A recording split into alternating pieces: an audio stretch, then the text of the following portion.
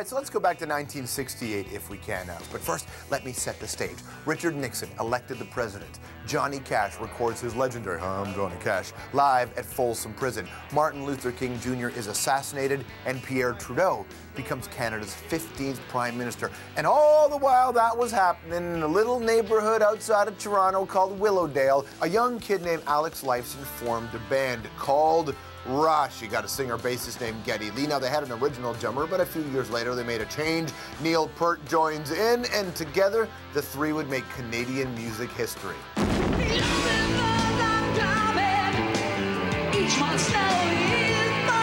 Now, Rush's debut album was a massive success. In fact, the highest-selling debut by a Canadian band. In fact, their career has been so huge, I'll put it to you this way. The top 4 bands with the most gold or platinum albums in a row. Who do you think are in the top 4? Well, 1, obviously, the Beatles, the Stones, Aerosmith, and Rush. That's some pretty impressive company. Overall, Rush has released 18 albums, sold more than 40 million copies, played sold-out shows all around the planet. Rush are what you call Canadian rock royalty. They've been inducted into the Juno Hall of Fame. They've got a star on Canada's Walk of Fame. They've been made officers of the Order of Canada, which means they can arrest you. That's not true. These days, the guys have just got a brand new DVD. It's called Snakes and Arrows Live.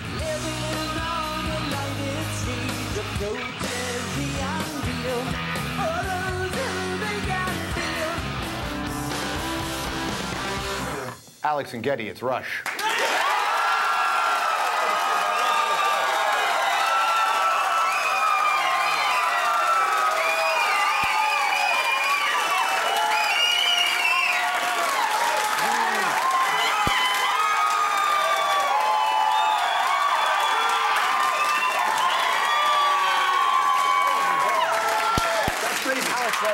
Alex Lifeson, everybody. It's the mustache. It is. Dude, Neil's mustache in that copy of 2112 is fantastic. That's a serious mustache. It's a serious mustache. It's still alive. It's walking around somewhere. You got a brand new DVD out. And I know you probably get this question a lot, but I'm just curious about when you first got it going. You were a kid when you started the band. Did you? I mean, you're decades and decades later, and it's you and then Neil joined the band when you were still young, and you're still making music and still selling records and still getting standing ovations. Did you have a plan when you started this? Exactly. It's pretty surreal. Is it? You know, of course, when you're a kid, you dream of being successful, but you don't really have any idea what that means. Mm-hmm. So you think successful is getting a gig, and then that grows into making a record, and that grows into getting a tour, and then before you know it, you're touring, and then the idea of, 40 years later to still have that opportunity is quite surreal. What's interesting, too, about you guys is it always seemed like when you were younger, too, you were playing music that was 10 or 15 years older than you. So when I watch, if you go watch, Gene Simmons is on the show tomorrow, and Kiss is a great band. People like Kiss. But when you see Kiss at this stage of their life playing Strutter or Deuce, you go, they're singing about a glory day.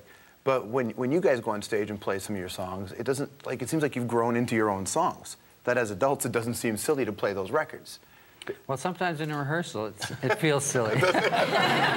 Yeah, every once in a while when we pull a song out that we haven't played in a long time. I remember we went through this with 2112 when we kind of took it out of the show for a while, and then we kind of decided, okay, let's bring it back. And then during rehearsal, it felt so uncomfortable. But as we started playing it, it's like we rediscovered the song, and then you play those songs with more passion and more kind of renewed vigor, and they grow on you all over again.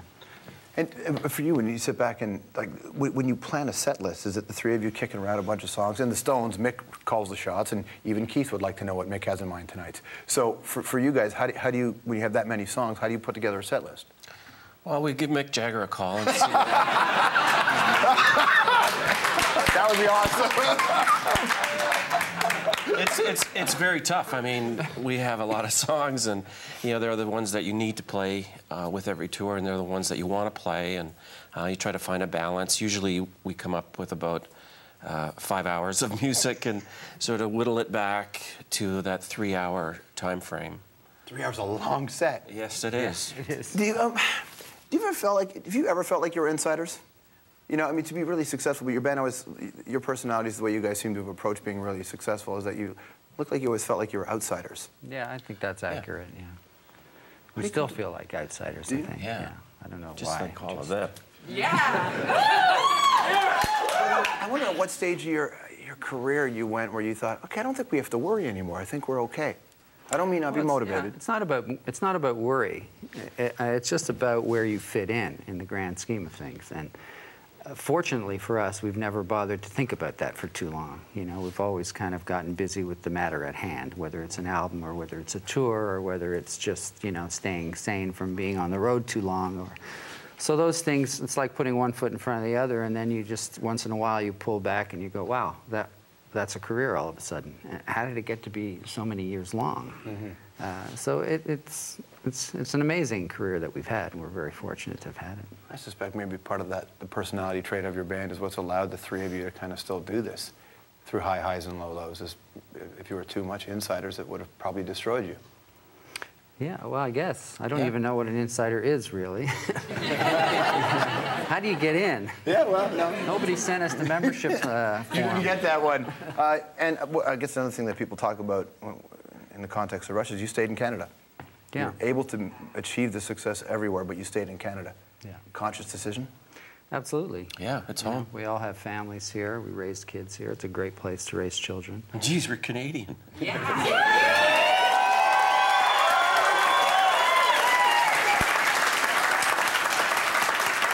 I heard stories that when you play in South America, you get mistaken for other people. I get mistaken for other people in airports a lot. In airports? Yeah. Who do they think you are? They think I'm Bono sometimes. Sorry, Bono. And for some reason, people with Spanish accents think I'm Ozzy Osbourne. I love that one. They're right. You're that guy from the Osbournes. Okay, sure. Even better, you're that guy from the Osbournes, not you're that guy from Black Sabbath. Right. That's how being a rock star has changed over the years, hasn't it? Yeah. How about the moment you met Jimmy Page?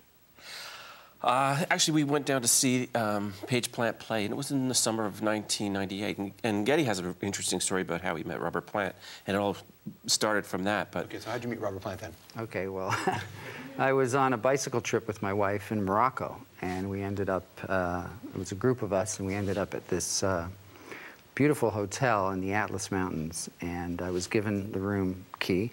My wife and I were trotting along. We were in this room that had just two rooms, one on the right, one on the left. And I was checking in, turning the key to open my door, and I heard the other door across from me opening, and I turned around, and it was a guy that looked just like Robert Plant coming out of there. And he looked at me, I looked at him, and we both kind of went, that's weird. And we went, he went his way, I went my way, and I said, that guy looks so much like Robert Plant. And so then I went to, we were in the dining room having dinner, and he came up to me and he said, what are you doing here? And of course it was him, and we chatted, and he'd been coming to this hotel for years. And Well, didn't Zeppelin in the early days of Rush, Zeppelin said that, or is it Page said that Rush was one of the bands he was excited about, right? yeah. I think, yeah, they mentioned that in an interview somewhere. Yeah. And so through that, you got to see Rush. Yeah, well, we kind of exchanged numbers and stayed in touch, and when he came to Toronto to play, he called me up, and so the two of us went down to watch them. And then we went backstage, and it was at the Molson's Amphitheater, so, we know the dressing room's back there. And Robert had his room, Jimmy had his room, and we were sitting with Robert and just talking about stuff. And Jimmy came in, and I was like... I was like mental, nervous, and I was so excited. I mean, he was my absolute hero growing up as a guitarist. I wanted so much to play like him and think like he thinks when he plays. So it was really, really exciting. Yeah, they were totally They charming were guys. great. They were super We hung nice. in their dressing room until basically minutes. We walked actually downstairs with them to the stage when they went on stage. And I know our dressing room is a no-go area for about 2 weeks before we actually go on. It was very quiet. Do you guys have separate dressing rooms, or do you guys have the same dressing room? We have the same dressing room. Neil has a separate dressing room because he keeps his drums in there. No one wants to be close to drums.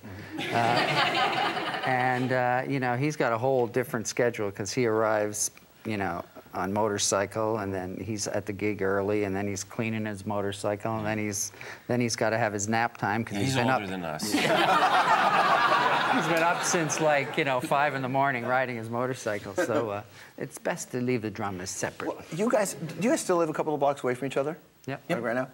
You know, there are so many bands out there who can't comprehend that you've been together as long as you have, working together, but even when you're not working together, like most bands can't even live in the same city for crying out loud. I know, he just won't go away. Well, I gotta take my rent checks to him, and Fair enough.